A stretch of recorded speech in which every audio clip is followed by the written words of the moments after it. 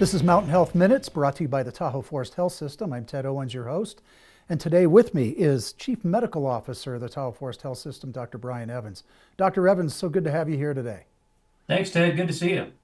Dr. Evans, let's talk a little bit about winter wellness tips. And I know we'll touch a little bit on COVID and flu, but what have you had to share with folks on winter wellness? Well, when it comes to wintertime, a lot of us just really want to focus on staying warm and not falling down on the ice. Always good things to be thinking about.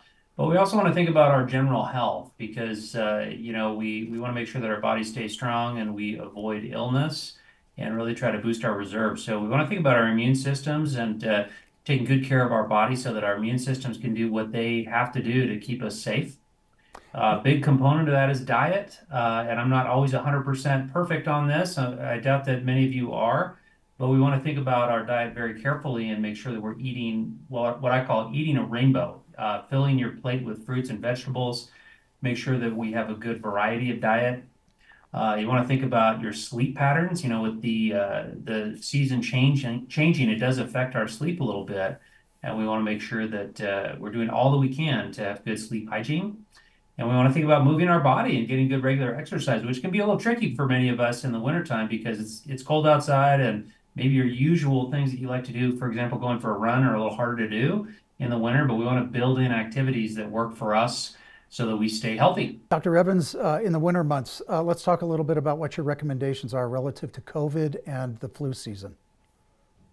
Well, obviously, this is the season for a lot of respiratory illnesses, and COVID is now a more seasonal type of a virus. So we think about it as a wintertime illness. You can certainly get it other times as well.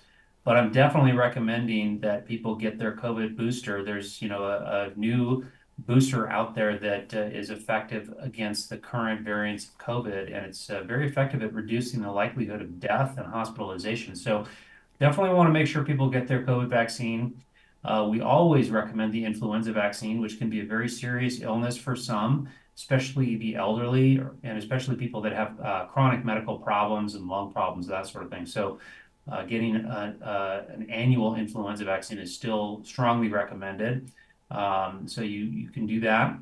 There's lots of other viral illnesses out there during the winter, so we want to try to do our best to avoid catching them in the first place. So washing our hands, good hand hygiene, and if you're in a very crowded area, you may want to consider wearing a mask.